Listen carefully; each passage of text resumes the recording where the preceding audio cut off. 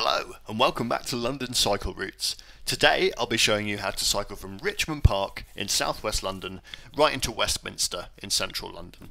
This ride takes about 50 to 55 minutes and the vast majority of it is on quiet streets and protected cycle lanes with a long stretch along the river.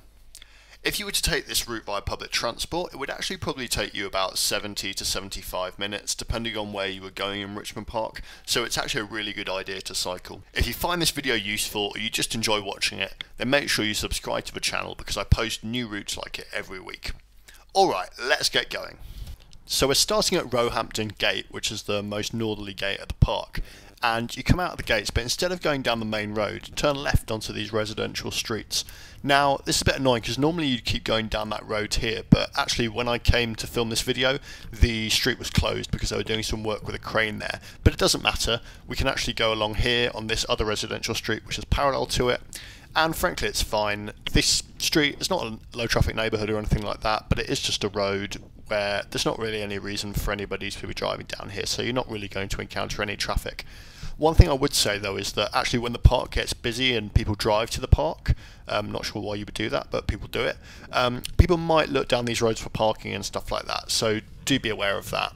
Then we turn back onto Bank Lane, and if the street we were originally supposed to be going on wasn't closed, you would come out here. You can see the closure sign there.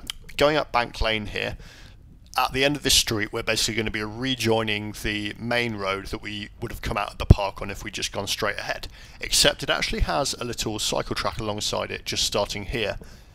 This is Priory Lane, this is the main road going to the park. Now Priory Lane cycle track is a little bit controversial. As you can see from the people whizzing past us on bikes, not everyone actually uses it. It's mostly people who sort of dress up in lycra and do sports cycling who do that. No offense to them, you know, if you want to do that, that's fine, but that's not really what the channel's about.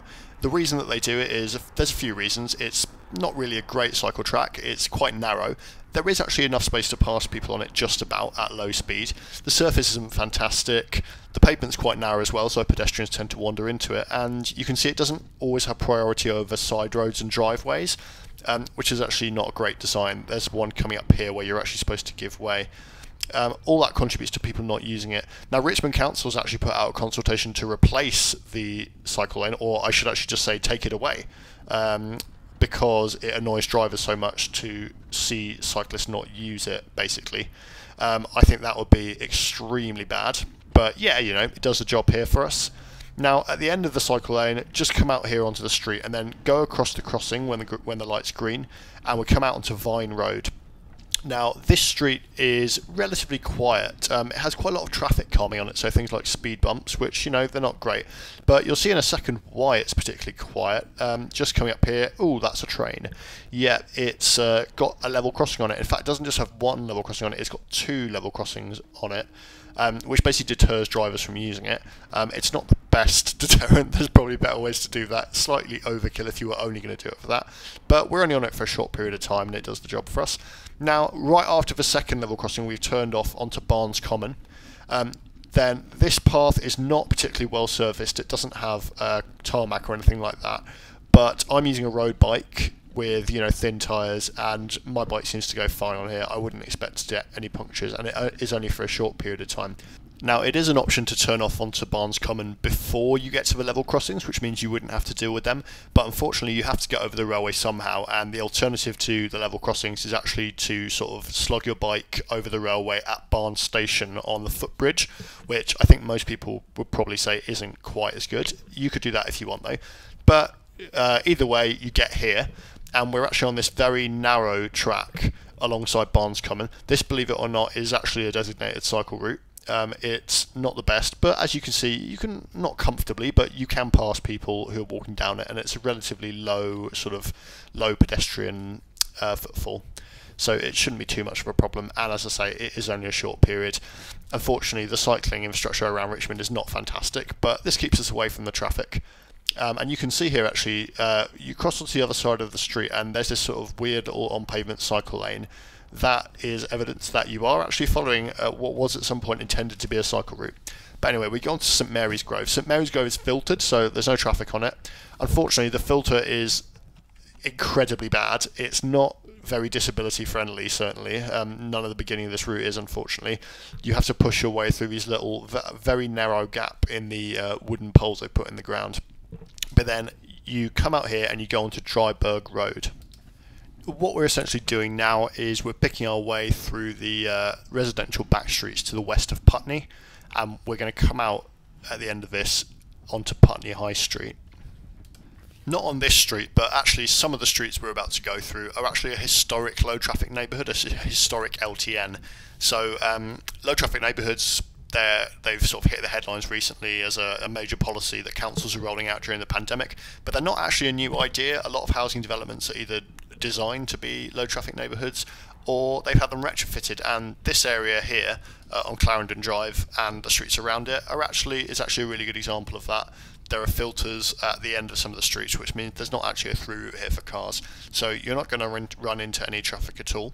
There's a number of different ways that you can pick your way through these streets, and that's one of the beauties of LTNs. There's not really a set route. It doesn't really matter which way you pick through these streets, as long as you end up on Felsham Road, which is the road which has the crossing we need for Putney High Street. Putney High Street, as you'll see in a second, is not actually a very nice street to cross, and it's certainly not a very nice street to cycle on. There is a lot of traffic, and the cars around here, as you can see from the examples of parked cars, are absolutely massive. They are huge. Even a relatively small increase in traffic in this area would basically make it not a very nice place to cycle down, but as it is, it's alright. So it's it's kind of a testament to the layout of the streets and the sort of LTN design of it, and you can see there's people cycling, but it's actually alright. It doesn't remove all the traffic. Around the corner here in a second, there's a bloke who I thought was actually driving on the wrong side of the road, but he was actually just looking for a parking space, so we'll give him a pass.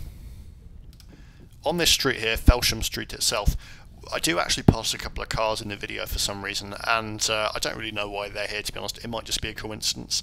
LTNs do allow people to access it, so if a number of people decide to leave at the same time, then yeah, you will run into a few people. This here is one of the filters that I was talking about. You can see here bikes are allowed through, motorcycles and cars aren't. And we come out here onto Putney High Street. Now, what I recommend doing here is actually dismounting from your bike and just walking across the crossings. This road is very unpleasant to cycle on, so, just avoid it. Unfortunately, the motorists don't make it easy. This guy here has just squeezed us and several buggies and like 10 pedestrians into an even smaller space. And then cross again here and wait for the green man there and then get on the road, and you'll be able to cycle down it without having any traffic. That's a little trick that you can do when there's a green man behind you. And then we're immediately going to be turning off left here down Brewhouse Lane.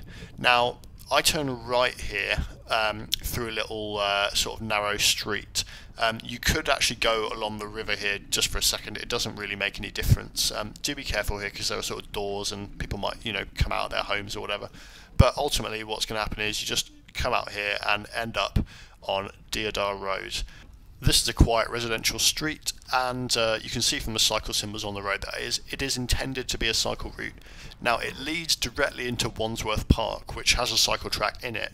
There's a kind of a weird thing here. So coming up there's this gate, and you'll see that there's about like 5 different do not cycle, no cycling signs, please dismount signs. Somebody who lives there is very, very against cycling. So I've dismounted here just to set a good example. But I can't help but notice that this place is actually full with cars. So you're allowed to drive in here, but not to cycle. Now, you might have noticed that there was a no cycling sign on the right there as we entered the park. That says don't cycle, don't turn right. It actually specifically says you have to turn left. So all the paths in this park are no cycling allowed except for this one down here, so you're allowed to go down here, and it's nice and wide and it goes along the Thames, which is really quite pretty. Now, one thing I will say about this route, there are a few parks on this route, including this park, and also later we go through Battersea Park, which close at sundown. So this route is only valid during daylight hours. However, I don't think that's really too much of a problem because Richmond Park itself also closes at dusk. So for a route to get to Richmond Park where most people will be using the park, I think that's acceptable. I do try to avoid that in the videos because, for a commuter route it needs to be 24-hour ideally, or at least, well into the night. But, in this case I think it's probably okay. Now, for a lot of the next bit of the journey we're going to be following the Thames path, which is a nice path in parts, but it's very, very bitty. A lot of it's controlled by the different landowners, the different estates that control it. So this is one of the bits where you can't just go along the Thames. It was closed when I came here, but we're going along this filtered street instead, which is fine. You can see these bollards keep all the traffic out, which is okay. It's pretty wide. It's basically okay. But then we quickly rejoin the river. This bit is a little bit unusual. It doesn't just go right along the river. It's because there's actually a creek going into the land called Bell Lane Creek, and also the River Wandle enters the Thames here, empties into the Thames. So what we're actually doing here is we're crossing the creek. So it looks like we're crossing a river, but we're actually running parallel to the main River Thames. And yeah, you're now crossing the Wandle here. So these two different creeks come in. And what we do here is we ride on this filtered street with no through traffic. Do actually be careful though. Smuggler's Way, great name for a road by the way, but do be careful because on our left here is actually the Western Riverside Waste Authority. That's essentially a big recycling centre, so there'll be trucks and lorries arriving at the recycling centre, so there is actually some traffic here. We turn back onto the waterside path. By the way, I thought that was quite a weird use of riverside frontage because, you know, people like to live by the river. It's quite strange to have a recycling centre there. However, I do wonder whether maybe they bring some of the rubbish in by barge, because that does happen. So maybe it's, you know, one of the few examples of a sort of working industrial facility on the river. I don't know. Maybe someone could tell me in the comments.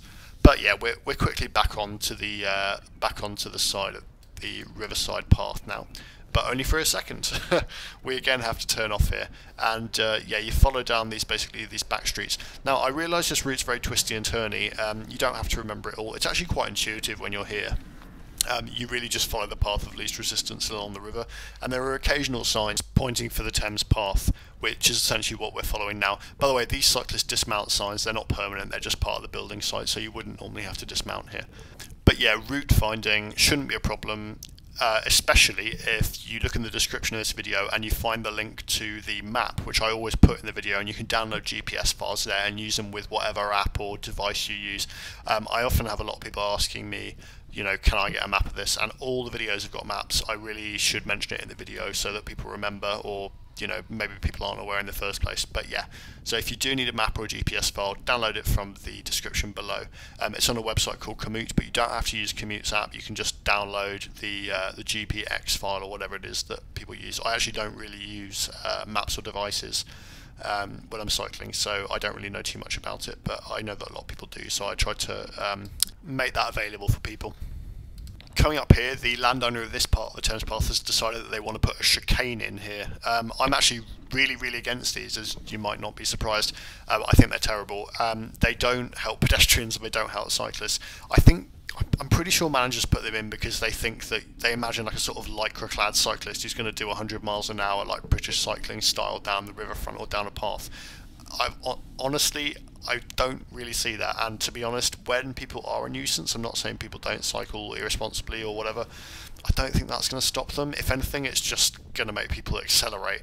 But what it does for, you know, the vast majority of people is it doesn't just inconvenience cyclists, it also creates pinch points with pedestrians and cycles. So it's now more dangerous to cycle down, and you know, it gets in everybody's way when two people meet each other coming the other way. It's particularly ridiculous in a time of social distancing, although, you know, outside that probably doesn't really matter too much. But yeah, that's one of the things about the river path being managed by loads of different management companies and authorities, is that it's all basically their own little fiefdom. So some of them think chicanes are fantastic and stick them in, others are not. But you can cycle along the whole thing and it's basically all good. Now, just to help you get your bearings, we're passing under Battersea Railway Bridge there, and this is one of the nicer bits of the Thames Path. I think there's not so much sort of glitzy offices here, and it's just an estate which has a nice sort of Thames front, which, you know, that's really what the whole Thames Path should be, to be honest. It should all have, you know, affordable housing for people, but I digress. As you go on here and as you go past this little archway, by the way, make sure you stick to the right hand side of the arch. If you were to go to the left of this pillar, that would be quite a squeeze. This should go without saying, but the whole of the Thames Path is a shared path between pedestrians and cycles, so make sure you cycle at a moderate pace and give people a wide berth and just be considerate generally. I actually think that even if you're cycling slower here, you're going to make faster progress than if you are on the roads, because you may notice that we haven't stopped at a single traffic light since we left it. Now, this church here is lovely. It's really pretty. It's called St Mary's Church, Battersea, and this is famous because a gentleman called Benedict Arnold is buried here. He was an American Revolutionary War general who betrayed the US, and his name is basically a byword in the US for a traitor. He eventually ended up in London, as you might expect.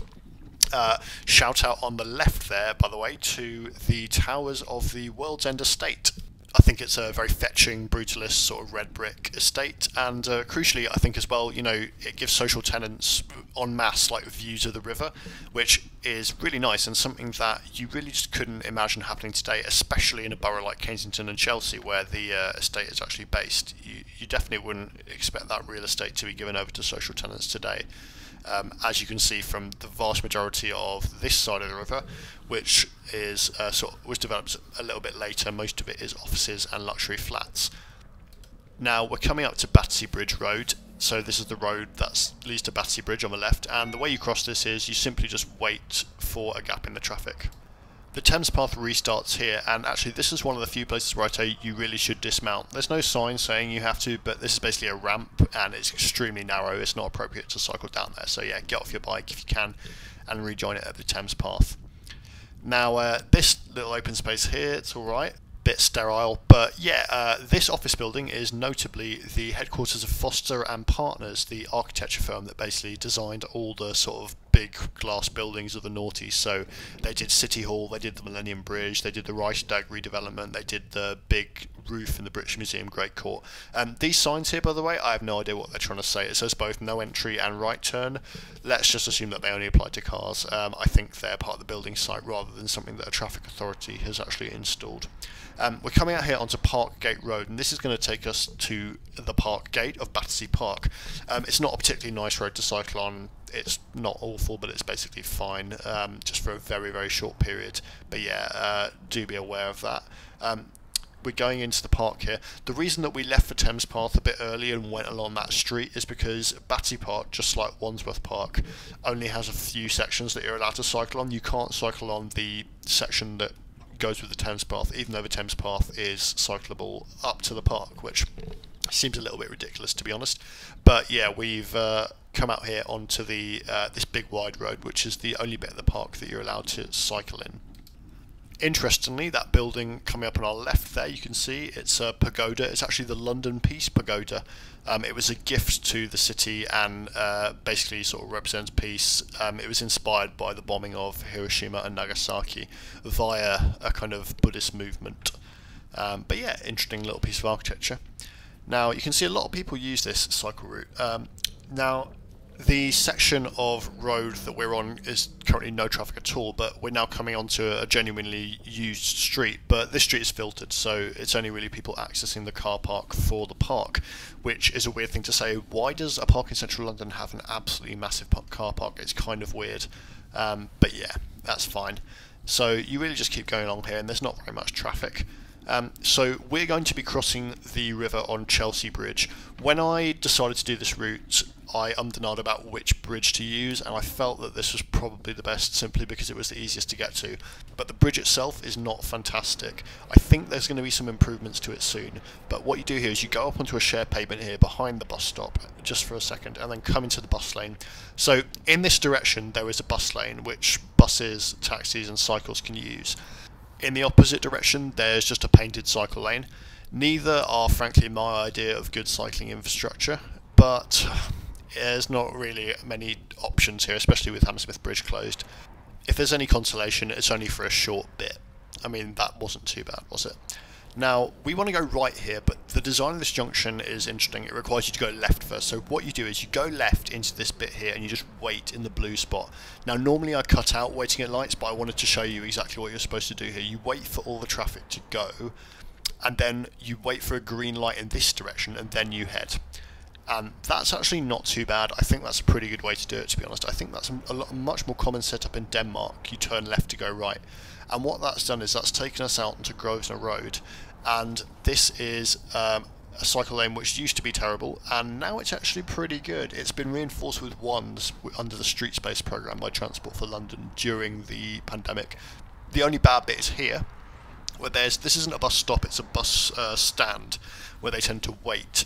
That bus you could see was kind of annoying. Just be careful as you pass that. But actually, for most of it, this is essentially a protected cycle lane. These ones are good. It's quite wide. I think most people would feel very comfortable cycling on this. It used to just be sort of blue paint, which is not good at all. You know, that's totally inadequate. But yeah, that's the reason that I wanted to cross the river, because on the other side of the river, there's not really very good cycling infrastructure. There's a little bit going in on 9 Elms Road, but it's still very, very patchy, and this is actually pretty good quality. You can see there's a lot of people there's plenty of people using it, and yeah, it's generally wide, it's generally pretty good. It's slightly intermittent, particularly at junctions, but it's a lot better than what you get on the south side of the river, and actually it's a very, very useful route now. It's basically going to take us all the way into Westminster, more or less, except for the last bit. By the way, this is a good time to say that if you found this video useful, please do hit subscribe on the channel. I post new routes like this every week, and I always try to do them on quiet streets and protected cycle lanes. This one's a little bit of a stretch. There's a few bits which, you know, it's a little bit lower quality than usual, but that's because it's such a long route, and so many people have requested me to do Richmond Park and say, how on earth do you cycle to this place? Because it's actually a bit tricky. That, you know, I thought I would do it, and I think it's a decent route. Now we're going on Millbank here. This is basically going into Westminster, and that's the Tate Britain on the left. That's a really nice museum, and if they're open, I actually don't know if museums are open at the moment, but yeah, worth paying a visit to. It's got some Turner paintings in it. And this is Millbank Tower on the left. This is the site of the 2010 Millbank riot, so you can tell we're getting quite close into Westminster. Now everybody knows the MI6 building at Vauxhall, but fewer people know the MI5 building, which is actually on our left here. It's a lot more understated, a bit classical. You can always play Spot the Government building in London by looking at this extremely long string of bollards on the left. That's to protect it from vehicle attacks. It goes all the way around it, so you know you can't ram it with a vehicle. Now this roundabout here, I didn't really want to go over. They're hopefully redoing it. Statistically, that roundabout, Lambeth Bridge, doesn't seem like very much, but it's actually a statistically very dangerous roundabout. I think that's probably because a lot of cyclists use it. They've got a sort of temporary design in there which makes it a bit better, but just be very careful when you go around that roundabout, because people have been injured going around it. Now, the cycle lane does actually give up a little bit here going into Westminster. That's because Westminster Council won't let TfL extend the protection, which is a shame because it's a gap. There's obviously the really good embankment cycleway on the other side of Parliament Square, and there's the pretty good one on Grosvenor Road that we just came down. But yeah, this bit doesn't really have any protection until you get to Parliament Square, where it is now. And this is our final destination. Thanks very much for watching, guys. I'm really pleased with this route. I think that, you know, it's quite a long one, but I think you can probably agree that it's actually pretty pleasant the whole way, and it does avoid all the sort of long and difficult and busy and fast roads that you'd normally associate with actually getting to Richmond. It's quite a long way. And it is, as I say, a lot faster for taking public transport, which was a big surprise to me. Richmond Park's not the most well-connected place when it comes to public transport. It's even a bit of a slog from Richmond Station. And yeah, I hope a lot of people find this route useful. And as I say, if you did, do subscribe to the channel, because I post new ones like it every week. They're always sort of safe cycle routes on protected cycle lanes and quiet streets. Thank you very much, guys, and see you again next time.